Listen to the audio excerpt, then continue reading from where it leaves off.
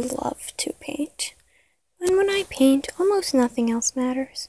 But then there's that one person that just has to disturb you, and you're like, don't say anything, don't touch anything, and they don't listen.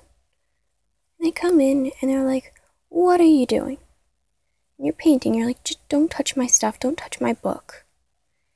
And then they just go and pick it up and like, what are you working on? And you're like, do not touch my book.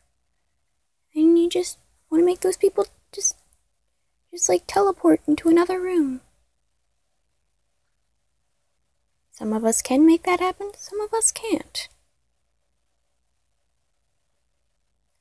And it's really, really kind of annoying because then you forget really what you were trying to paint. Or you just lose your touch a little bit because you got distracted. You know, that like perfect brush stroke and then you just start messing it up. That perfect brush stroke. Like you get it just right where it's just not too heavy, not too light. You manage to get the perfect line or the perfect curve while you're painting. And you go back to return, you can't do it because your style somehow changed when you left the room.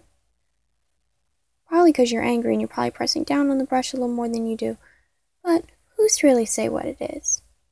You just kind of lose your touch after getting into an argument with somebody. People need to start respecting people who are painting and not come in and bug them. Like people who are drawing. Don't bug them. Don't. Just don't do it.